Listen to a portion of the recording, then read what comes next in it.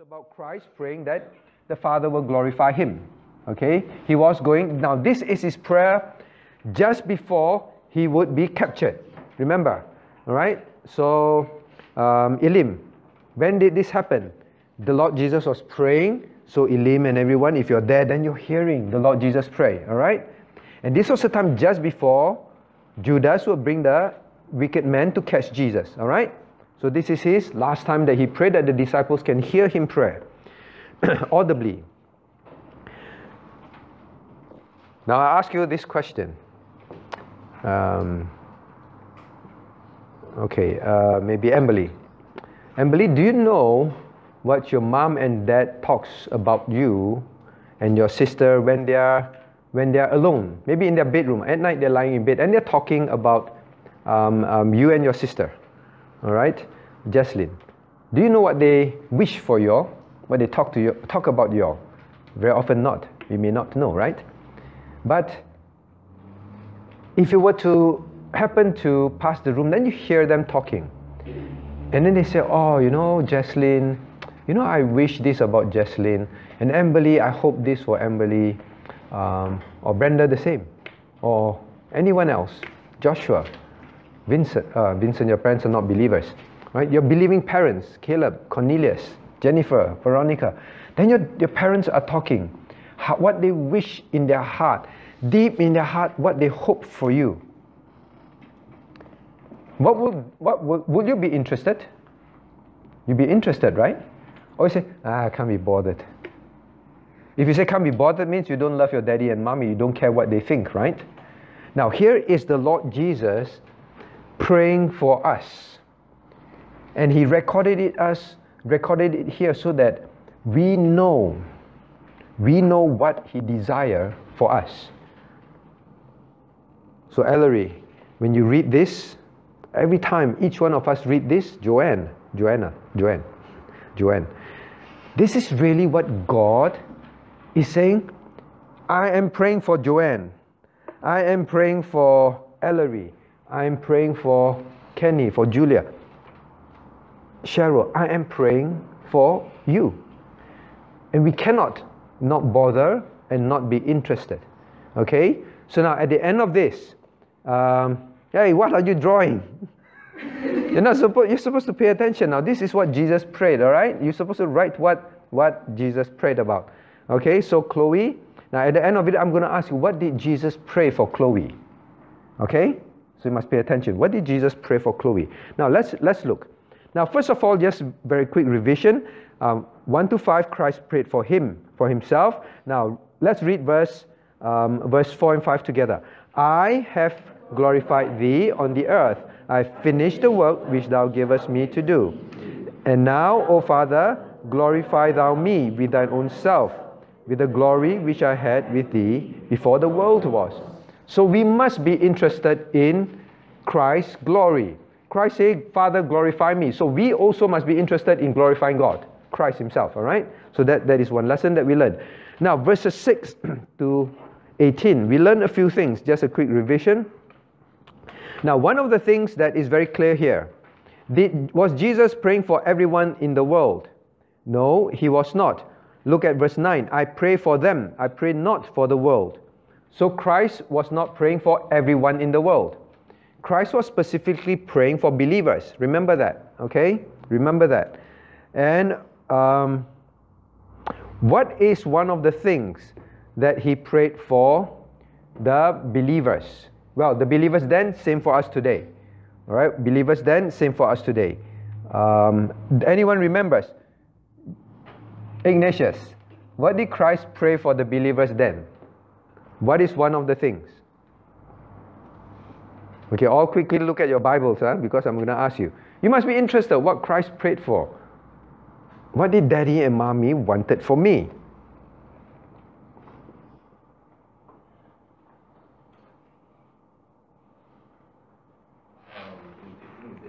Say again? Okay, very good. Verse 15. Now let's read verse 15 together. I pray not that thou shouldest take them out of the world, but thou shouldest keep them from the evil. Now this is the beginning of a very detailed prayer. Christ said, so do you know Cheryl, that this is what Christ prayed for you. Christ prayed that don't take Cheryl out of this world. Leave Cheryl in the world. Leave Emily. Leave Jennifer. After you're born, Christ said, leave Jennifer in this world. All right? That is His will. And He said, for this group, I don't want them to die yet. And what do He want? Keep them from the evil. Keep them from Satan. Keep them from sin. What else? So that's one thing. What else? Emily or Jocelyn. What else did He pray for them? Very good. Verse 17. Let's read together. This is next thing. This is what Christ prayed and wants for us. Let's read verse 17. Sanctify them through Thy truth. Thy word is truth. So the next thing. Chloe, Elim, what is sanctify? Sanctify means make holy. Make you holy. You know what's holy? Holy means don't sin. Alright? Don't commit sin. Okay? So Christ, when you say sanctify, what is sanctify? Be holy. Very good. Be holy. Now, God wants us to be holy. That is what He prays for. So you just think, now I wonder what Jesus wants for me. Just like you wonder what Daddy and Mommy hopes for you when you grow up. Ellery, what is it? Sanctification. God wants sanctification. That is what He prayed for us. Okay, so those are the two things we studied so far. And for today, verse 20 to 26. 20 to 26. What seems to be one... Now, actually, that is not the only thing that Christ prayed for the believers then. Actually, you look at verse 11. What is another thing? Verse 11.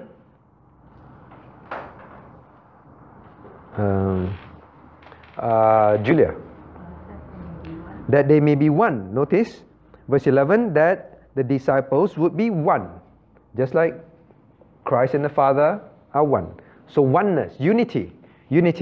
Now, for the future believers, for us, all those things that Christ prayed for them applies to us. Remember? Understand? It applies to us also. And then He prays something for us again also. What do you think it is? Verse 20 to 26. Veronica, what do you think it is? There's one word, that's something that keeps repeating. Cornelius.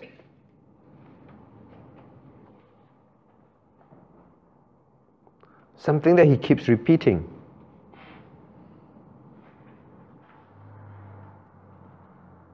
Joash. That they may be one, right? You see, he prays again and again. Now look at verse 21. That they may be one. Now you look at verse 22. That they may be one. And then, so now the Lord keeps praying that we would be one. Okay, we would be one. Now we are going to look at more of this afterwards. I just want you to have an overview first. But at this point, we focus on one thing. Now, Christ, this was where we stopped previous week, and then we continue. Now, what was the key thing from the Father that Jesus gave to believers? Question number one. Okay, Chloe, Elim, look at question number one. Chloe, you have question number one. All right, what was the key thing from the Father that Jesus gave to believers? We read the prayer.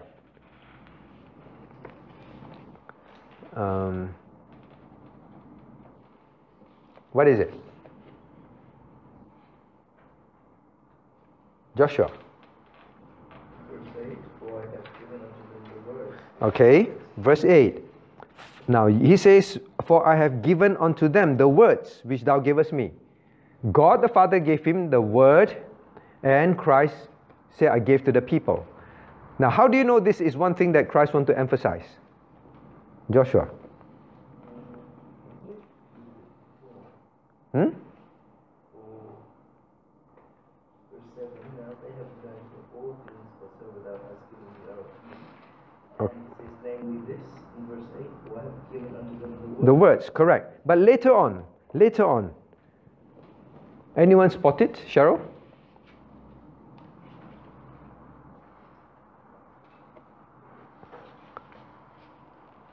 What's that?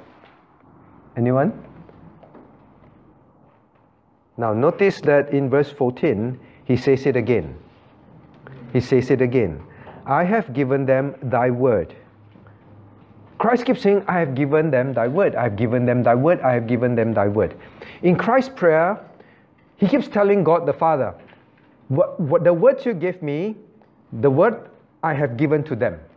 Okay? This is one thing that is very much on Christ's heart. God wants to make sure that you receive God's word. Understand that? So Chloe, what is the one thing that Christ keeps telling God the Father? I've given to Chloe. I've given to Chloe. What is it? The word. The Bible. The word of God. Okay, the word. So Jesus says, I've given the word.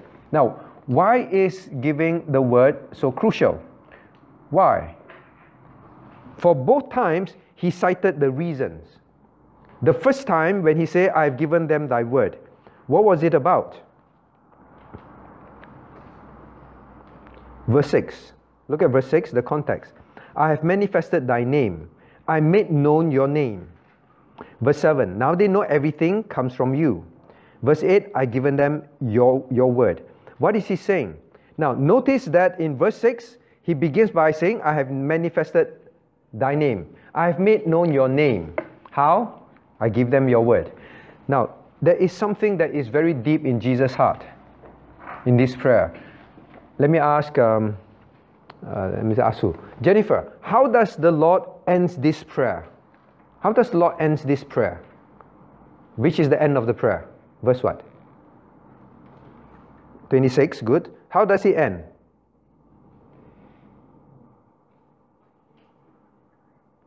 I have declared thy name. You notice that when he starts to pray about the disciples, he begins in verse 6, I have manifested thy name.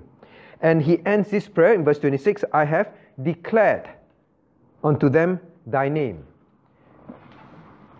Christ wanted people to know God's name. And he made sure that through that, how? Through giving the word, all right? Through giving the word. Now, Ellery, what does it mean to know God's name? Any ideas? I make sure they know your name. They say, oh, we know God the Father's name. What is the name? Know His word. Know His word? Through His word, they will know His name. But do you remember Jesus said, the Father's name is something? Not really. What does it mean? Cheryl, what do you think? Because Christ said, I make sure they know your name. I give them your word so that they know your name. What is knowing God's name? Yes. Say again. Knowing God's word. Yes, knowing God's word, we'll know His name. Vincent, what does it mean to know God's name? Actually, I covered all this with you all, but it's so long ago. What does it mean to know God's name? Knowing who God is. Very good. Why do you say that? Because to make known His word to them would to be made known. What is God's name? God's character. God's character. All right? They say, I want them to know you, your character, who you are, what you have done, everything about you. When you say, I want to know someone's name, or what is my name back then, it reflects who he is, what he does. Understand that? Now, Christ said, I give them. Now, how do you know God? How would you want to know? How can you know God? Who God is? What is His character? Elim. The only way is through what? Dreaming. No, right? Dangerous, right? Dreaming is dangerous. You imagine. So how to know God? Read the Bible. Read the Bible, all right? So now, what is Christ saying? Christ is saying, it is so important.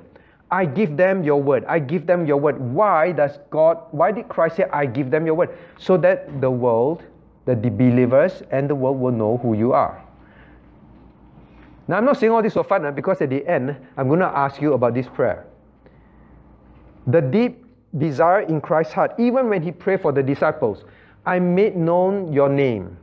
He begins that in that prayer. He ends the prayer with that. I have declared unto them thy name. Jennifer, what is the thing that Christ wants the disciples to know very much? About God. About God. Okay, now understand that first. So I ask you this question. What was the key thing that God the Father gave to Jesus? The Word. Right? The Word. And why is it so important for believers? Because it is only through the Word that you are going to know God. You are going to know His heart. You are going to know what He desires of you. Do you care what God desires of you? We cannot not care. Elim and Chloe, do you bother what your mommy and daddy wants you to be when you grow up? Of course, right? It's important. Now this prayer is what Jesus wants us to be, so you must pay attention. So number one, why is it so important to believers? Because it causes us to know. Now, we can imagine who God is. I think many of us imagine who God is. Many of us make up our mind, even Christians. Now, God is not praying for unbelievers, right? Cornelius, who is God praying for? The believers. But yet Christ said, I want the believers to know you, God. He said, but as believers, we know Him. I'm afraid not so. I think many of us have our own image of God. We live our lives, we commit sin, and we think that God is okay with it. We live worldly lives. We say, we just go to church. We think that God is like that. As long as I go to church, I do something for church, then for the rest of the 6 days, I just live and sin and do whatever I want. I think God is fine with that. In fact, I think that's what God wants me to do. That's what God saves me for.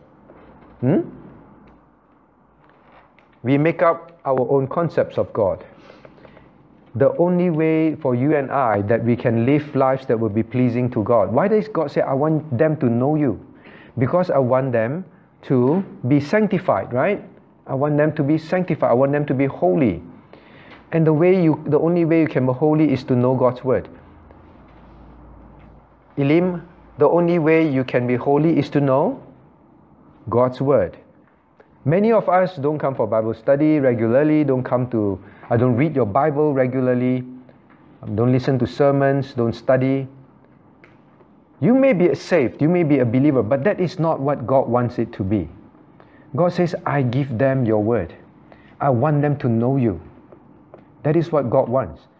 It's like Jaslyn overhears the mommy says, or the daddy says, you know, I really want Jaslyn to eat. What do you like to eat? Oh wait, you don't like to eat? Broccoli. You don't like cheese? Alright. You know, Jaslyn has weak bones. And I really want Jaslyn to drink more milk and eat more cheese. Right? Now God says, I really want that for my child. I really want them to have your word. I give it to them. I want them to know you. It's for their good. It's so that they will be holy, so that Jaslyn will have strong bones. That is the desire. So that is for the believer. Now, you know, over time there are many who came to our church. Students, they came and then very soon they leave. Or some they come and then they say, oh, you mean Christians should not marry unbelievers? I never heard before. Right, Ignatius? You never heard before, right? Before you came? Have you? No. Many have not heard. And then some, they marry unbelievers without knowing. They don't read, they don't study, they don't know. Some, they say, I didn't know it is wrong for mothers to work when we have babies. I didn't know, I never heard of that before. I never studied God's Word. And because they worked and then they didn't look after the child, there are many problems. Or some didn't know it's wrong to divorce. And then they don't know God's Word, they divorced. Instead of reconciling, and then many problems in life. When we don't know God's Word, we cannot be holy. Understand that? God's Word tells us how to live. Which is why we keep having Bible studies. Which is why we keep telling you to read your Bible at home. When you read, you begin to, oh, I didn't know. Then you begin to be holy. That is how you be holy. So that's why it's so important to believers. But I think the problem with Christians today is we know so little of God's Word And then we go ahead and live in the world. So dangerous. We commit all sorts of sins. Okay, so it's for the believers. Now, why is it important for the church and Christendom? Why do you think so? Now, I want to start writing.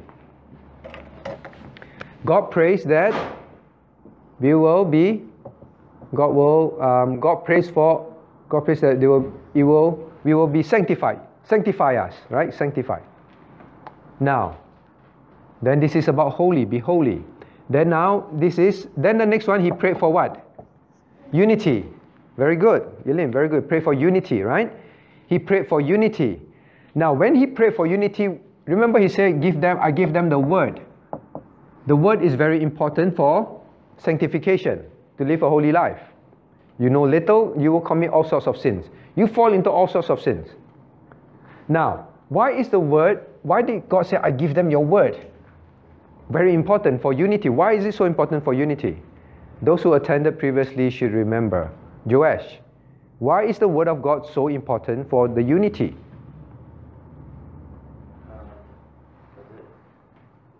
If they read Bible, you know what is right and wrong, so they wouldn't argue with it. Yes, so you know right what is right, what is wrong.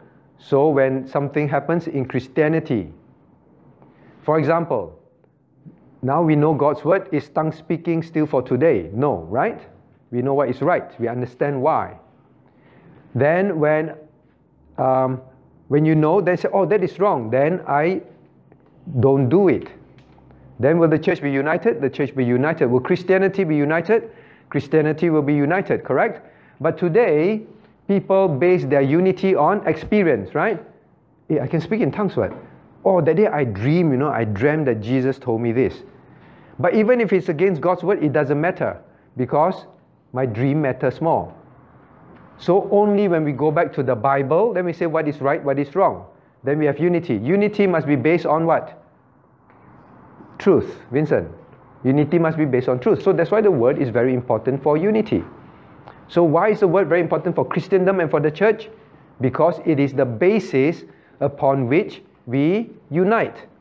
So the answer to Chloe, why is the Bible so important for the church? Because we are united based on the Bible, right?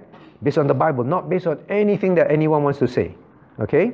Must be based on the Bible, understand? Based on the Bible. So that is very important. Christendom, the same.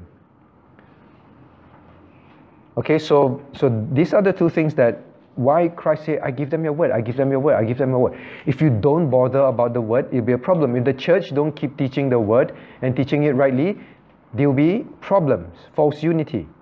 Now, I want to draw this now to help you understand this prayer. I was trying to figure out how to make you clear about this prayer.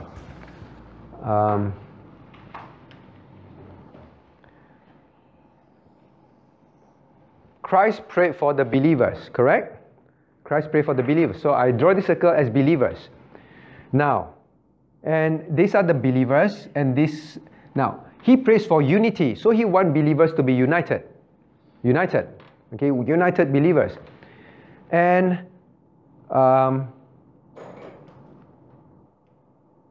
what is the meaning of sanctify? Do you remember? I forgot. Yes, what is sanctify? Holy, very good. Holy, all right, very good. Now, holy. But the root word, I always say the root word. Cornelius, do you remember the root word means? No. Anyone? Julia? Set apart. All right, set apart. The word sanctify, it means set apart. Now, in order for you to be holy, you need to be set apart from sin, correct? Set apart from ungodly things. So, set apart. Now, God wants believers to be set apart from sin, sinful things.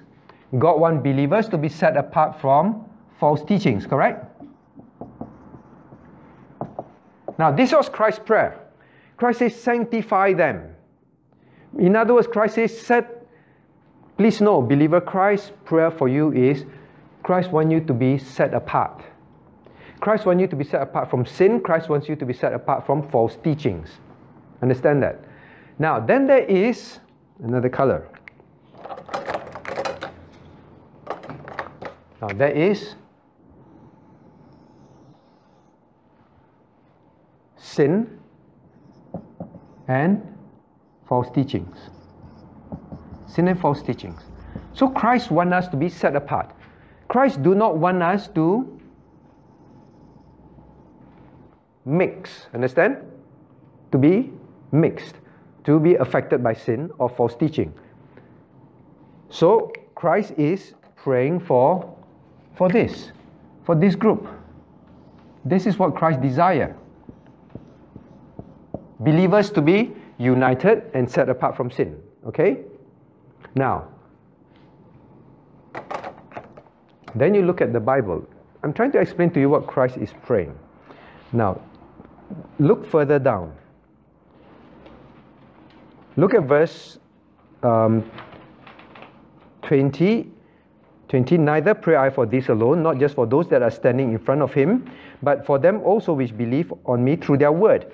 So he says, in the future, as the apostles preach, as those people preach the gospel, then others will believe. The future generation. Understand that? The future generation will believe. Then he said, I pray for this also. Verse 21, that they all may be one. That they all may be one. Verse 21, that they also may be one in us. Okay, then verse 22, that they may be one. Now, Christ wants us to be one.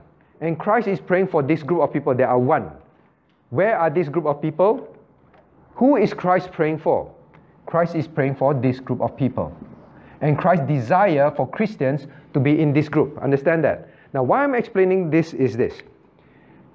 As I said the other week, many take this prayer as Christ is praying for unity of what? The whole world. Unity of the whole world. Is it true? Many of the new evangelicals, charismatics, they say, hey, your church separate, your church practice separation, your church don't join this, don't join that, and say this is wrong and say that is wrong. No, don't you know that Christ prayed that they may all be one? Look at your Bible. So they will quote to you, verse 21. See, Christ prayed, no? The future believers that they all may be one. What's wrong with you? Don't you understand English? That they all may be one. Who is this all? Who is this all? This all is those that he prayed for that have been sanctified and set apart. Do you understand this? Who is Christ praying for? Christ is not praying that we now go and mix with Roman Catholics, with new evangelicals, with liberals, with charismatics. God said, no, I'm not praying for them. I'm praying for the all that are sanctified. Which happens first? Which did he pray first? He prayed for sanctification first, right? Look at verse 17. Sanctify them. Through what? Through truth. That's why the truth is very important. And after he said, set them apart. Now, after you set them apart, Father, I pray that all these ones that have been set apart, I pray for these ones. Understand? This is who Christ is praying for. And this is what Christ is praying for. The unity in here. The unity stay in here. In other words, Christ is saying, I pray that they don't get mixed up. They stay very united here. Father, don't let them get mixed with this group. Make them one big united lump here. Understand that? That is what Christ is praying. So when someone says, oh, your church or you, when you practice biblical separation, now they don't care about this part, then you are disobeying Christ's prayer. Is that true? No. Christ in fact said, please stay here. Please stay here. Please stay here. Please don't end up disunited and move here. Those that move here is breaking the unity. Understand that? Those that are here, they are the ones that are going against what Christ is praying. I want to say this again. Who are the ones that are going against Christ's prayer that let them be one? This group. Understand that? They are the ones that are going against when Christ said, I pray that they will be one. They will stick to this group. the sanctified group. When those that say we must compromise, they are the ones that are going against this. Understand? Now, remember in the beginning I say, Jennifer, what is Christ's deep heart desire? He began and he ended in his prayer for the disciples. He prayed for one thing. What was it? Say again? Cannot hear. That there will know God. That there will know God. That there will know God, right? That's Christ's high priestly prayer. In fact, I'll show you why. I want you to understand this prayer. Now look at verse 21. Now let me ask you, so you answer this question. Why does Christ want us to be one? Verse 21. Let's read verse 21. That they all may be one, as thou, Father, art in me, one, and I in thee, that they also may be one in us, that the world may believe that thou hast sent me. Now, the next one, why does he want us to be one? Let's read verse 23.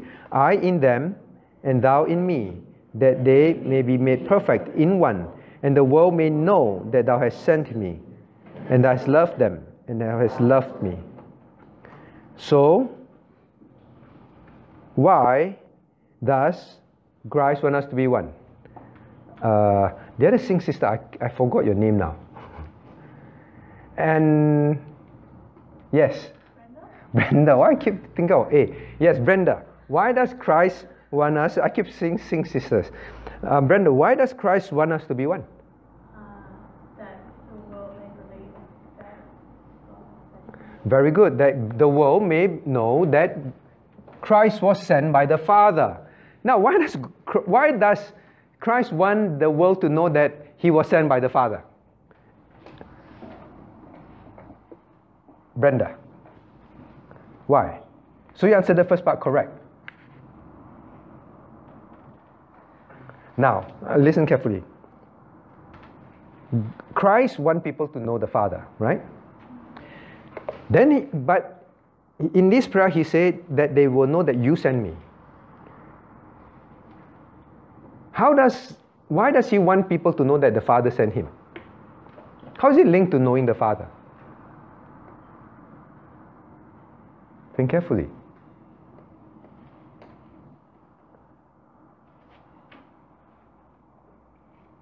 Ellery. Has to do with salvation. What do you mean?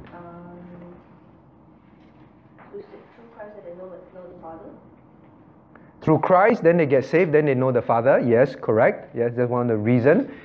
But why Christ said that they know that you have sent me? Why this prayer? Now we want to really understand Christ's heart when he prayed this. Joshua. Verse 3, that they might know thee, the only true God, and Jesus Christ, whom thou hast sent. Okay, so verse 3, this is Christ's desire, that, verse 3, that they may know thee, the only true God, and Jesus Christ, whom thou hast sent. He keeps talking about Jesus Christ, whom thou hast sent. How is it linked to knowing the Father? Vincent, last one, then I'll tell you the answer. Verse 23. Verse 23. It says, and thou in me. So the will of God is in him. But about sending. What did Christ give to the disciples and the world? The Word, correct? Christ gave the Word. So Christ say, the Father sent me. I'm telling you, I'm giving you God's Word. I'm telling you this. The Father sent me. If they believe that Jesus is sent by the Father, means they believe what? Jesus is God. Means they believe everything that Jesus said. If they believe that God the Father sent him, then they will believe that Jesus is God. God's Son, right? And they would therefore believe everything that God's Son, who is God, says. Understand that? Now, why do I explain this to you? Now, listen carefully. You have to understand what Christ is praying. Christ is saying, I want Christianity to be very united, separate from sin and separate from false teaching, correct? Why I want them to be like that? Because I want them to know the Father. Correct? I want them to know God. I want them to know who God is and what God wants. Now, if we come here, it means the opposite is true. Will the world know the Father? No. Will the world know the truth? No. Will Christians live rightly? No. What I'm trying to make sure we understand, look at verse 21. Look at verse 21. That they may all be one. Why Christ said is so important that they're united here. That they're united here, then the truth will remain. Understand? The moment we compromise, the truth is lost. When the truth is lost, can the world know the Father? They will know a false father. They will know a false Christianity. They will live a false Christian walk. Do you understand why Christ prayed for unity now, Vincent? Christ prayed for this tight unity, and don't let this unity be mixed with anything else. Why biblical separation? Why this separation is so important? It is this: when we don't ensure that we stay united on the truth will be lost. If you don't practice biblical separation, the truth will be lost. Big deal. So what? Then man will not know the Father. Man will have a false Christianity, which is today. Now, why do I spend time to explain this? Because you must be very convicted in your heart. Why Christ is not praying for unity with all? I hope none of you wonder, should we go to BPCWA? They teach biblical separation. They're so focused on the word. They say, you shouldn't go to this kind of church, you shouldn't go to the kind of church that are teaching charismatic things and practices. Maybe this church is just too strict. Do you understand why this is so crucial?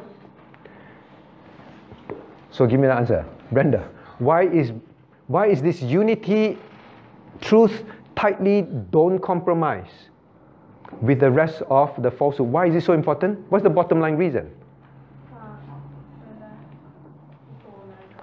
So that people know that. Very good. Why do you say the truth? Because of verse what? Verse 3. Let's read verse 3 together. And this is life eternal, that they may know thee, the only true God, and Jesus Christ whom thou hast sent. They must know the only true God. There are many false gods, false Christ, false understanding of Christianity today. That's why Christ said the unity is so important.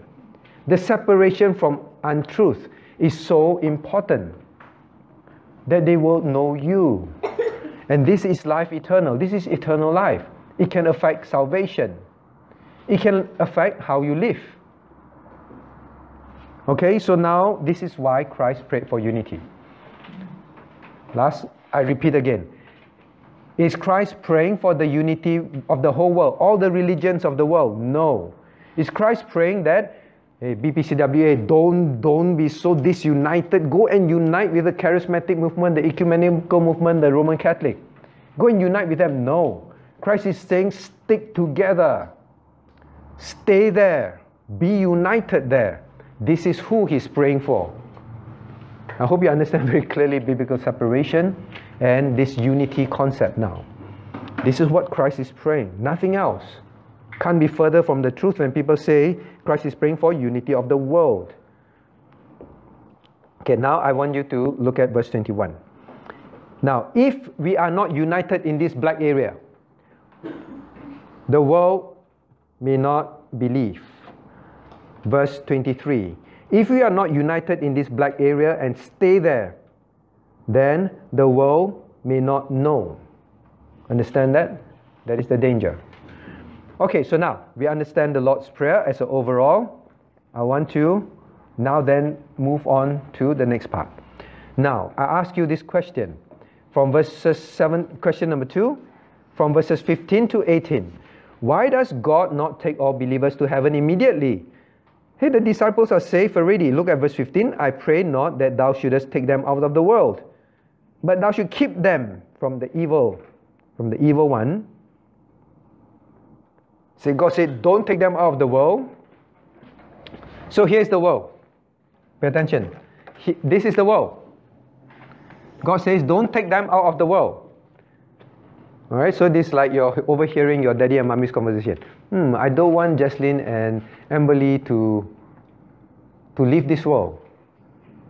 But I want them to stick to this group. Alright?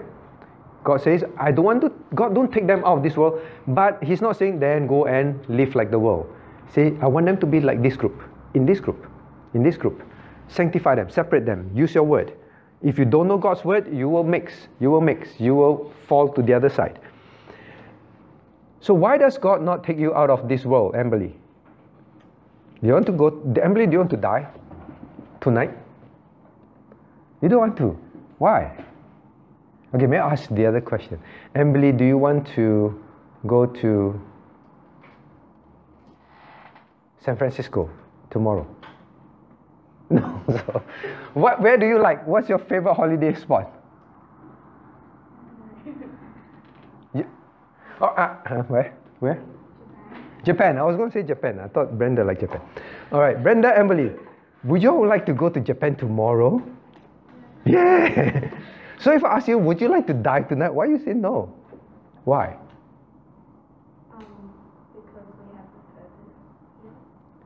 Because we have a purpose here. Very good answer. Not because I'm afraid of dying. Right? Because we have a purpose. Now God says, I don't want to live because I have a purpose for them. But actually, why I ask you, why do you want to go to Disneyland tomorrow? Now, if someone asks me, do I want to die tonight? I say yes. Because I really want to go to heaven. I think it's going to be a lot nicer than Japan. I love Japan. But it's going to be nicer. Oh, yes, tonight. Can or not? But, Emily is right. But if it is not God's will, then we must know, no, I don't want to die tomorrow. I don't want to run an escape from this world. Why do you want to go to Japan tomorrow? So that I don't have to go to school and do homework. Right? No, I said no, because there is work to be done.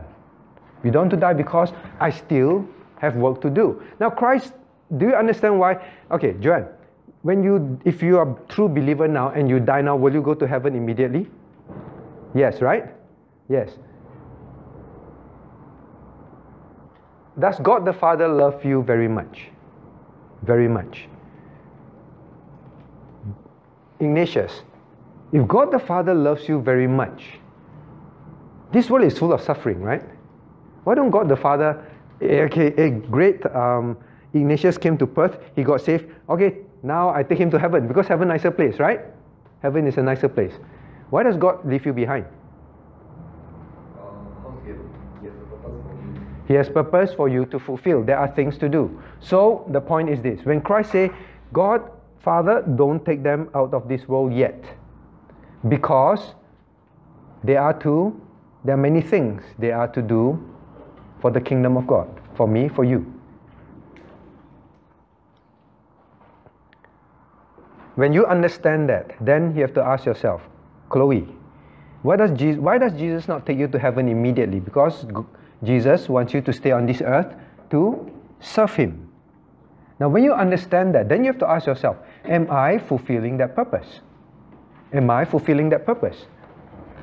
So, Amberly doesn't want to go to heaven yet. Because you say, because there's work to be done. Then you have to ask yourself, but then am I really doing the work? I don't want to go to this place or that place. Am I then fulfilling my role? God says, no. They are ready to go to heaven. But don't take them yet. Don't take them yet. So, Ellery, what are you living for? You say, oh, I'm living for the reason why I'm not dead. The reason why I'm not dead is because God has things for me to do. But the question is, am I living for Him? Or am I living for self? God has things for me to do. Ellery, do you know that, or everyone, if you're a believer, true believer, you cannot die. You cannot die as long as God still has work for you to do. You are immortal. You won't die. So even someone plot to kill you tonight, as long as God says, no, Father, don't take Cornelius out of this world, don't take Vincent out of this world, you will not die, no matter how they plot and plan. But the very sad thing is, we are not living for God. Okay? We are not living for God. We are alive, but we are not fulfilling the reason why God says, leave them in this world. But God keeps giving us chance, you know. God says, all right, they've learned tonight. They have understood my prayer tonight. Brenda has understood my prayer tonight. Cheryl has understood my prayer tonight. Elaine has understood my prayer tonight. Jennifer has understood my prayer tonight. Now I hope that they will change their life. It's just like you heard your mommy say in bed, or your daddy say in bed, you know, I really wish that Jaslyn would do this, or Ellery would, or no, Ellery, your parents are not believers, right? Or Jennifer or Veronica would do that. Then you heard already, then you say, if that is in my daddy's heart, then I think from now onwards I got to go and do that. This is what it is. God said, now they know my prayer. Why do you think God purposely pray aloud for them to hear? God pray aloud for them to hear so that they will know. So you know why your daddy and mommy purposely talk very loudly in the bedroom? For you to hear. They say, oh, okay, that is what they want. I shall live it. I shall change my life from tonight. You've gone to camp. You've heard God's word. Very often after camp, we're all revived. They say, I want to live for God. I want to obey God. But very soon, we falter again, right? But I say, let this not happen anymore, because now I understand. God says, Father, don't take so-and-so, don't take Ellery out of this world yet. But as long as we don't live for Him, God keeps giving us chance, you know. You know why God keeps giving us chance? Amberly again, why don't you want to go to heaven tonight? Because you know that God actually have a purpose for you. You say, have I fulfilled that purpose yet? If I haven't fulfilled that purpose, I don't want to go to heaven yet, right? I don't want to go there and regret, correct? So I want to go and do it first. I want to obey God. I want to live a life that is pure and holy. I want to do that first before God take me to heaven, right?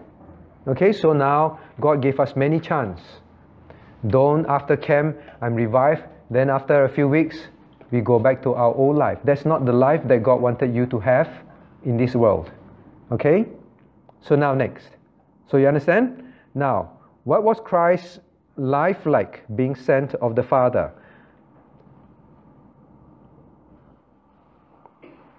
Verse 18. Let's read verse 18. As thou hast sent me into the world, even so have I also sent them into the world. So Christ said, don't take them out of this world. Christ said, Father, as you have sent me into this world, I'm sending Amberly, Jaslyn, Cheryl, Joshua, Ellery, whoever. I'm sending all this into the world, just like the way you send me. Okay? So now you know. How is my life supposed to be on this earth? Veronica, how is my life supposed to be on this earth if God doesn't take me home? It will be as God the Father sent Jesus. Okay? So now you look at my life. Look at your life. Okay, God left me in this world. How to draw? I don't know. Blue color. Alright, this is you. This is you. Good. I stick united with truth and I keep myself from sin. Good, very good. Now this is you. How is my life supposed to be like in this world? Christ say, as you have sent me, I'm sending them. So how is your life on this earth? It's going to be the same as how Christ's life was on this earth. Because He's sending you the same thing, the same way. Okay? Then you have to ask yourself, am I fulfilling God's purpose? Am I living as God wants me to do in His word on this earth? Number one. Number two is my life like how Jesus' life was on earth? Did Christ send Jesus... Okay, Chloe. Did Christ Jesus send Jesus to go Disneyland in this world? Every day go and play in Disneyland? No. Did Christ send... Elim. Did Christ send Jesus to every day go play badminton, go play football, and then that's it? And did He? No. Now, if our life is just a life of sinfulness, did God the Father send Christ to spend 4 or 5 hours a night surfing the internet mindlessly, playing computer games? Did God the Father send Jesus to that kind of life? Cornelius? No. Right? Then if our life is one that is characterized like the world, like this side, then we overheard this prayer, we know what is in Christ's heart, but we don't care. Now you know, oh, Christ sent me, then my life must be how Jesus spent his life on earth, right? How he spent his time. What was his purpose in life? What did he pursue? Elim, is your life like Jesus' life on earth? No. But from this prayer, you know, okay, you look at verse 18. As thou hast sent me into the world, even so have I also sent them into the world. So Jesus sent you into the world to live in this world. Then he said, just like God the Father sent him, he's sending Elim the same way. So Elim's life must be like whose life? Like Jesus' life. So you go back and check. How am I spending my time, my money? What is my life plan and purpose and ambition? What was Christ's ambition in this life? My meat is to eat Indian food. My meat is to do what? Do the Father's will. That's all. Now if you're aiming, I want to get all A's so that I will be top in school, then I will get that scholarship, then I will go to the United Kingdom and study in the best university under scholarship, then I'll come back, then I'll be very famous, then I'll be the top this, top that. Did God the Father send Christ to achieve all those things? Now, those things in life is well, if God gives it to you, God gives it to you. We must study hard. We must work hard. We must do our best as a testimony to God. But when that is your pursuit until you don't come to church, you don't study God's word, you mix with the wrong friends, then you cannot say that my life is as the Father sent Jesus. We cannot say that. This is God's deep desire. Now the next thing. So what is your purpose of your life then? 2C. What is the purpose of your life, Elim? Now you write the answer. Answer to number 2C. The purpose of my life. Okay, I ask you, what's the purpose of your life? Elaine, what's the purpose of your life then? To do God's work. Very good. To do God's work. God the Father sent Christ to do God's work. What work are you doing? Whose work are you doing? Your own? Was Christ rich? No. But are there rich Christians in the Bible? Yes. Alright? Nothing wrong with riches. But it's when we love money. That's the problem. When we love money. Caleb, is it wrong to be rich? What is wrong with money? When it becomes an idol, alright, means we love it. Then money becomes evil to us. Alright? Is money useful? Can be used for missionary work, can be used for church work, right? So now what is the purpose of life? To do God's work. If doing God's work, if I live a Christian life and I'm successful in life, so then fine. If I live a Christian life and I'm poor as a result, then fine, as long as I'm doing God's work. Okay? Joash, you always ask me this question. So is it, can I do yoga? My teacher wants me to do yoga. Then my teacher wants me to do that, I want to do this. Then I say, if you don't do it, what will happen? My teacher will give me a hard time. Maybe she will purposely make my grades not so good. So now you learn. What did Christ send you to this world to do? To get good grades. So do yoga and get good grades. No, to obey Him. That's all. Right? But actually I tell you this. The reality is this. God says you honor me, I will honor you. I tell you, most of the very capable, successful people are people that are good Christians that live for God. Very often. Because God will honor them. Emily, why would God make you successful? What's the purpose of God making you successful? Maybe you grow up and become a very, very successful person. Why did God make you successful? Not Emily, Brenda. Why I keep thinking of A to Brenda? Don't know. Say again? His will. Why would God choose to make you successful in His will? Julia, why? Or ask the men, Kenny. Very good. Our successors also to serve Him. Understand? Why does God make us capable, successful? Yeah, His will. But His will is that we use it to do His work. It's always for Him.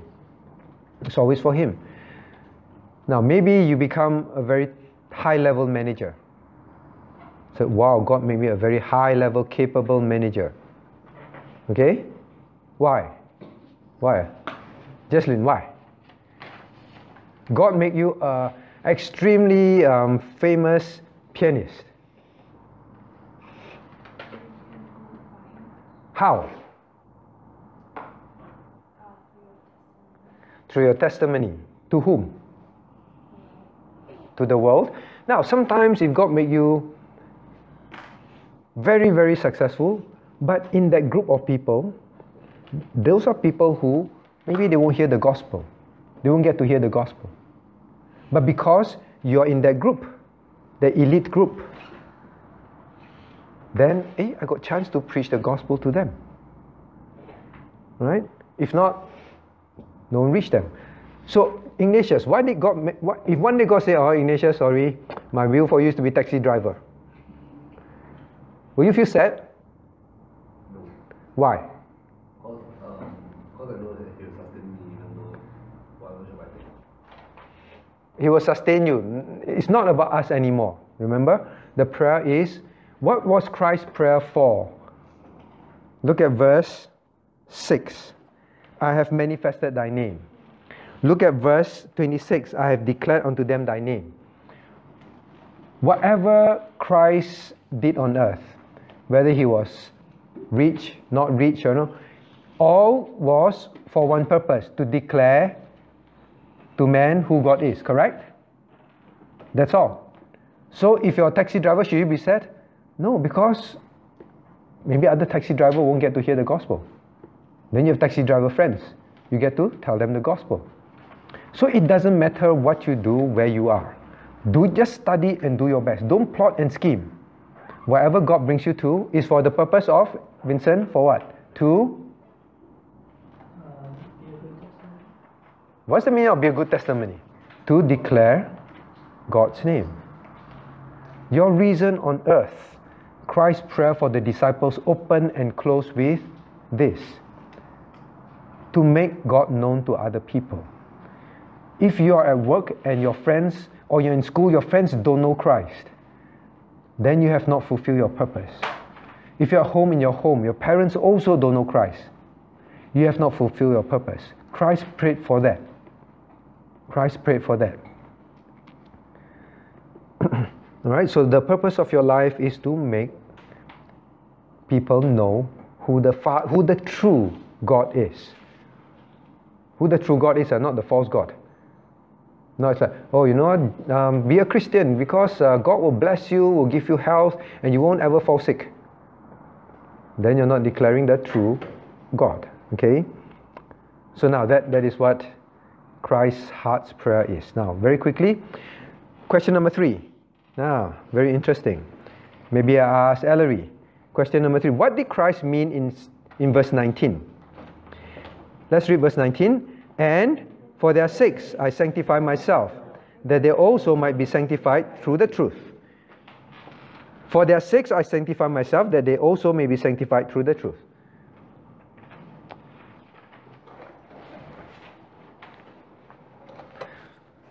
Right?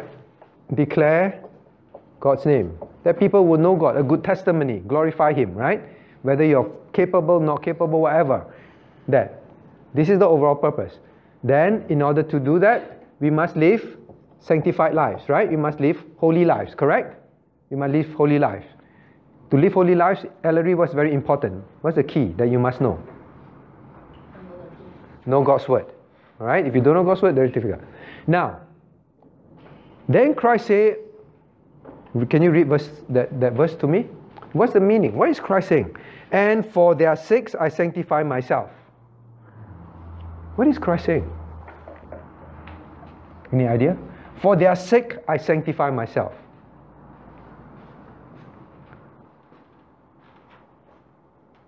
Jocelyn, what do you think? Is it because we can't live perfect in our own? Okay, very good. Now, Jocelyn is correct. Now, that's one of the reason. If Christ's active obedience, Christ obeying the law, sanctifying himself, keeping himself pure, is for our sake, right? So that he will be the pure, spotless Lamb of God. Then his death will be efficacious for us, correct? So that's correct. So that's one. Yes, so that is correct. Now, what are the lessons we learn for ourselves?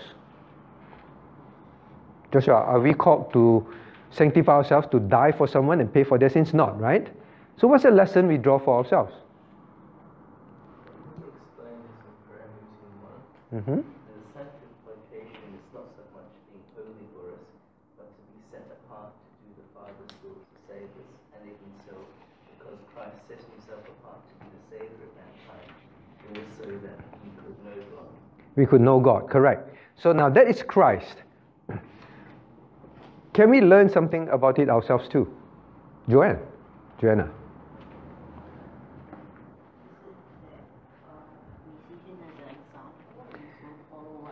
Yes, very good. We see him as an example. Christ set himself apart so that who benefits?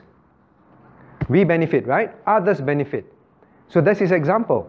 Now, there's the same example for us.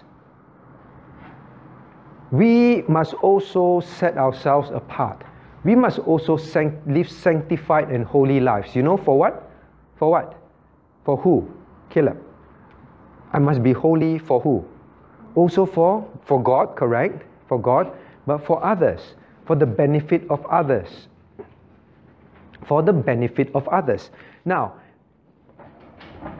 remember Amberly said, I have a purpose in this world. Now, Amberly, in order to fulfill that purpose, you must be sanctified vessel, correct? You must be a pure vessel. And the purpose is for the benefit of others, right? Now, how do you look at your sin? I love to play computer games. I love to watch movies. I love to commit this sin, that sin, all right? I just sin, it's okay. It doesn't affect anybody. I play computer games. I commit secret sins. It doesn't affect anybody. Cheryl, is it true? When we commit secret sins or just sin ourselves, it doesn't affect anybody. Is it true?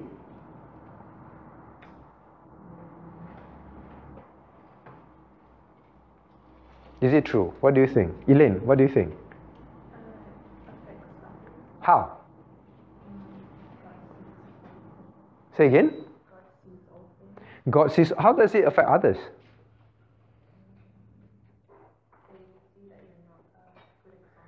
But it's secret sin. No one knows. But God knows, correct. God knows. Now, so what if God knows? Back to this same thing. I sanctify myself. Now, don't think that I just live a backslider life. I live a worldly life. I just myself. All secret sins, no one knows. When we don't live a holy life, now, Emily, if you have secret sins, no one knows. Who knows? God knows. Will you be a sanctified vessel? How to draw sanctified vessel? I don't know. Sanctified vessel, clean vessel. We won't be, right? We are dirty vessels. Now, will God use a dirty vessel to declare his name, to be useful to him, to fulfill his purpose? No. No.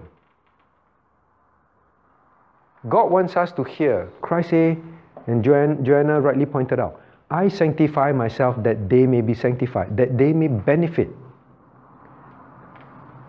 The next time you look at your sin, the next time you and I, or you go back tonight and say, should I give up my sins and really now go and live a holy life, serve God, get rid of my sin, be godly like I used to be? What's your motivation? If I do that, God will use me, other people will benefit. Do you care? Do you care? Would you give up your sin for the benefit of others? God, I want to be holy. I want to be useful to you. Don't you want to be someone who's like that? You're so sanctified, so holy. You keep yourself pure for the Lord. And then the Lord says, Joanna, I heard you start to drive people to church now, right? Then Joanna drive people to church because she get rid of her sinful ways. Now I want to live sanctified life for the benefit of others. Won't we all want a life? So Joanna driving a student. Then she preached the gospel to the student. And then God said, Joanna is a sanctified vessel. I'll use Joanna. And then the person, Joanne. Then the person got saved. Then the person gets saved. Then Joanne said, wow, it's so wonderful to be a sanctified vessel, right? And then you share the gospel, or you do things in church, you do something, and then God uses it, and many souls are blessed. So wonderful. Would you? Christ said, I set myself apart that they may benefit. Don't live thinking that just my sin. No, actually we can be. So Amberly, you say, I don't want to go to heaven because I have purpose to fulfill. What is the first step you need to fix? We need to fix our sanctification. Then we'll be clean vessel. Then God says, very useful. Very useful. That's why when a believer continues to sin and sin and sin and sin and refuse to repent, what will happen? God will say, no more use for you on earth. Now if you buy a pen, and the pen refuses to work, you give it many chances. Hey, pen, work, You work a bit for a while after camp. It's like, don't want to work again. Right? You shake, work. But after again and again and again say this pen is useless, what do? Open the drawer, put it inside, close it. Useless, right? Then you sing, give it another chance, open the drawer, use again. Still no use. Then you open the waste paper basket cover and you throw it away. Because it's useless. It's useless. Do you want to be useless to God? Why Christ pray this prayer? Why your daddy and mommy want to talk loudly so that you can hear? Because they really hope that it moves your heart. That's why Christ prayed this aloud. And he wanted people to record it for us. Because Christ said, I want you to have this life. Now, then I ask you a very theological question. Salvation grace. Vincent. Salvation grace. What kind of grace is this?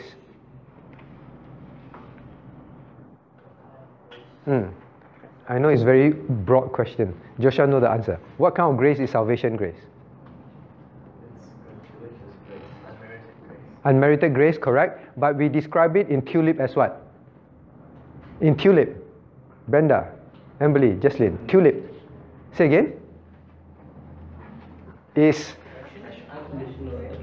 Is unconditional, yes. But it is? Go through tulip. T stands for? Total depravity. U, unconditional election. L, limited atonement. I, irresistible grace. Alright? Now, salvation grace is irresistible grace, correct? Could you resist? Do you remember the day you got saved? You don't want to believe, you will still believe. Right? God will ensure that we believe. Right? Irresistible. But after salvation, God wants to use you.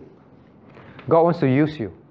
And he prayed that God prayed that use Brenda, use Joash. Now, then he works a work of grace in you. The Holy Spirit began to work. Or after camp, all of us, I want to live for God. You know, the gracious work of God, the Holy Spirit began to work in you, and I want to live for God from now onwards. Now, then the Holy Spirit work. And then you slowly see the laptop, the computer there again. Then you see your friends going out again. Then, the Korean movie, next series out again. The new movie that is, I don't know, Harry Potter is out again. Then the Holy Spirit began to continue to work the work of grace in you. Be holy, be sanctified. Sanctify yourself so that you are a useful vessel, that others may be sanctified. Then the Holy Spirit worked that grace in you. Is that grace irresistible grace? Is it or not?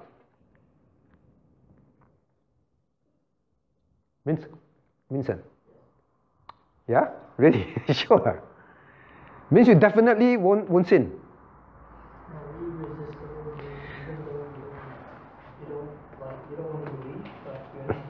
You don't want to believe, also you will believe. So you don't want to sin, also you won't sin after salvation. You are still in our flesh. So is it irresistible? After salvation, what do you think? It is resistible. God's work of salvation, that grace is irresistible. God will ensure that you will respond. But after salvation, when God works to convict you of sin and to tell you live this life, He worked that grace is resistible. That's why God gives commands. God said, do this, do that. Be filled with the Spirit. The only way is to walk in the Spirit. Then you will not resist the work of God.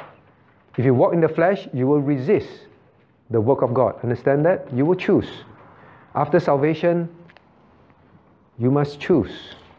After salvation, God restores that will to choose. God wants us to choose.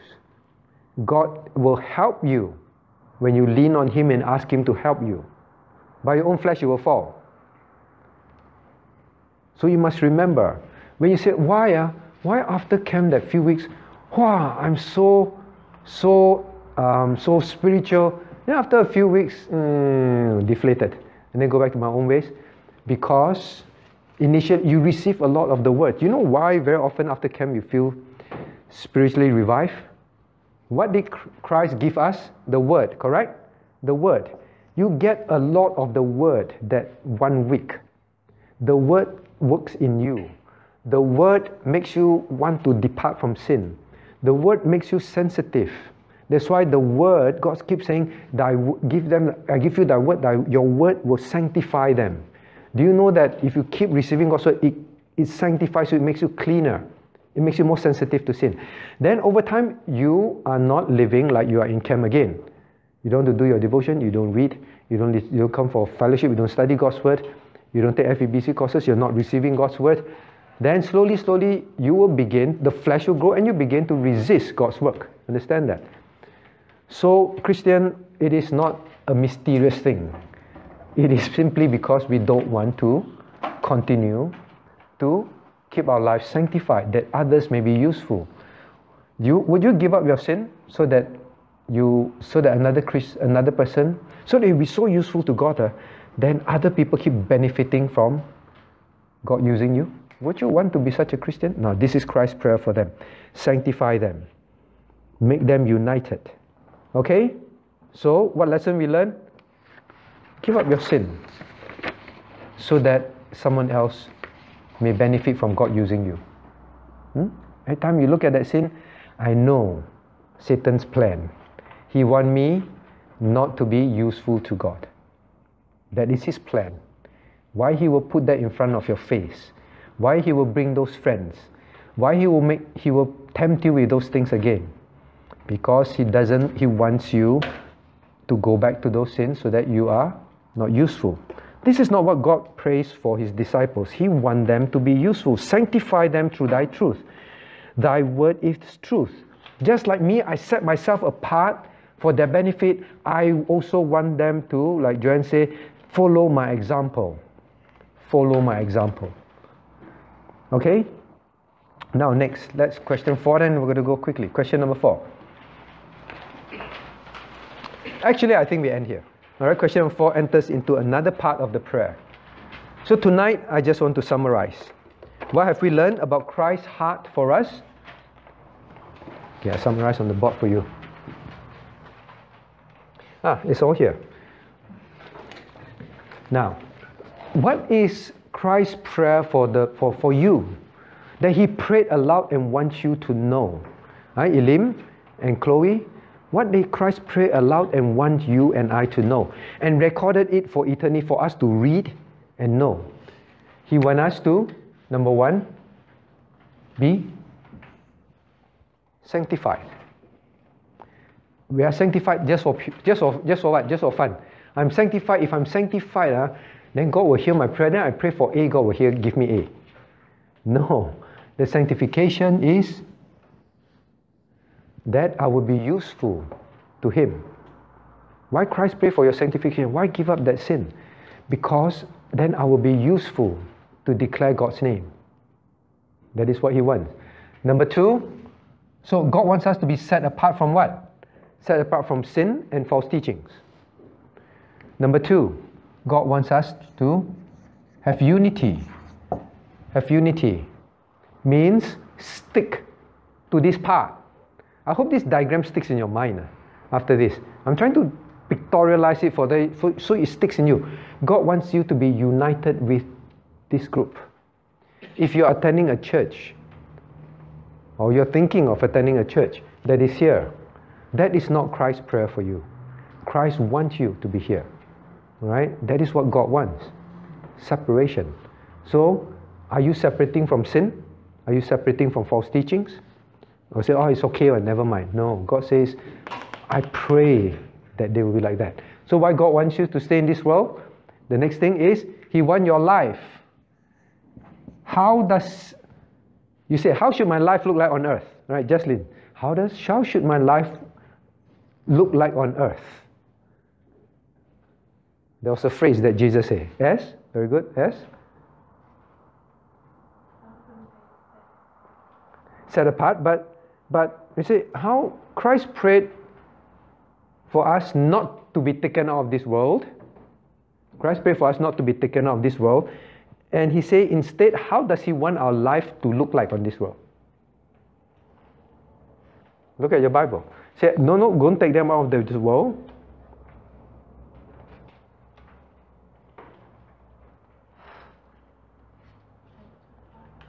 Sanctified, correct? Yeah, and what's the purpose of my life on this world?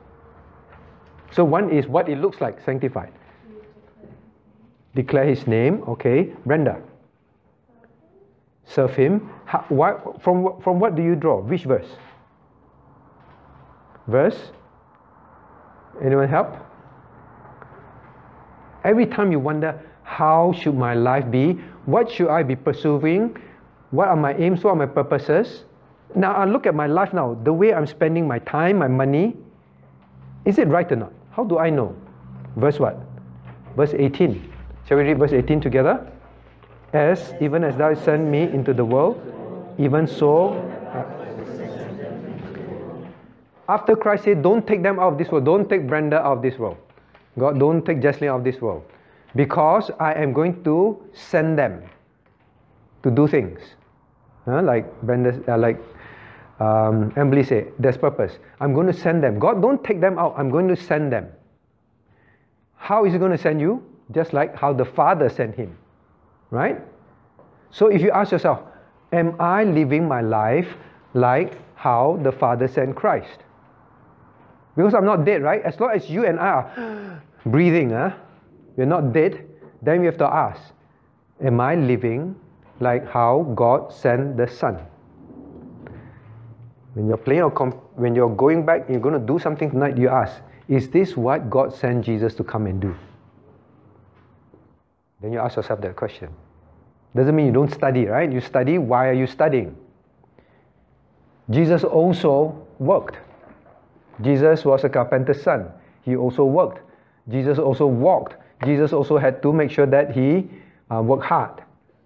Right? But his purpose was very clear. Okay? Right? So these few things, I hope we remember. This is what Christ prayed for us. And you say, if our lives are not like that, we are resisting what he prayed for us. Yield. Yield. Then you have a wonderful life. Let us pray.